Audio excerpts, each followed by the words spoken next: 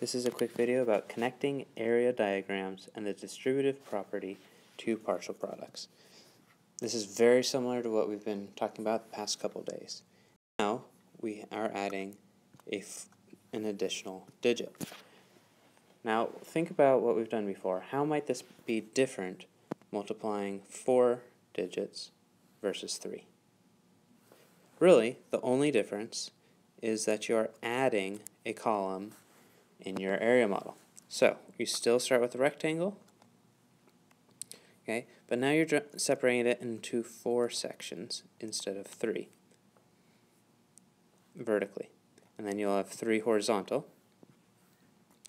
and we will have 4,000, 500, 10, and 9 across the top, and then 300, 20, and 6 going up the side. And then we will multiply the insides. When you multiply it all out, here's what it looks like. You have 24,000, 80,000, 1,200,000, 3,000, 10,000, 150,000, 60, 200, 3,000, 54, 180, and 2,700. And then remember, you're going to add everything together. And here's what it looks like when it is all added up. You'll notice that I have all the numbers, and mine are lined up okay, but they're not great. You want to make sure that you line it up more evenly than I have here. And I have my solution as 1,473,194.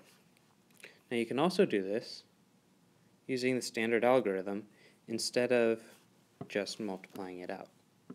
Okay? Go ahead and try that on your own, see if you get the same solution.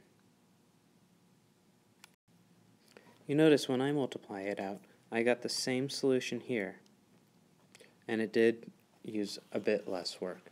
So that's one of those, make sure you follow the instructions and do exactly what it tells you to do. Okay, try one more problem.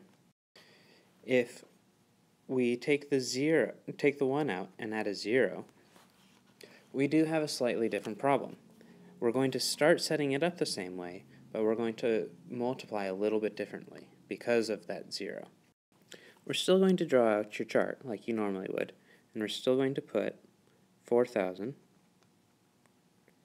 500.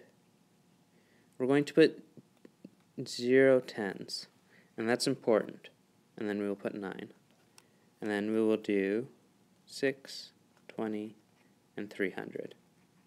Now it's important to make sure that we include this 0 here in this column, even though we know all of the solutions in that column are already going to be 0, because it is a different value that we need to take into account. It is considered to have one partial product fewer than we had before, remembering that these are my partial products.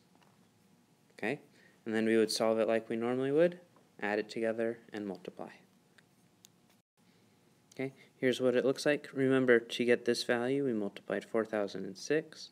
To get this value, it was 520. And for this value, we multiplied 9 and 300. Vertical column with the horizontal row gets you wherever you're going. Okay, and then we add it all together again. When we do that, we find that our total amount is 1,469,934. And again, we can check our work by using the standard algorithm where we are multiplying 4,509 by 326 and adding it using the standard algorithm, adding everything together, we notice that we have the same exact solution, 1,469,934.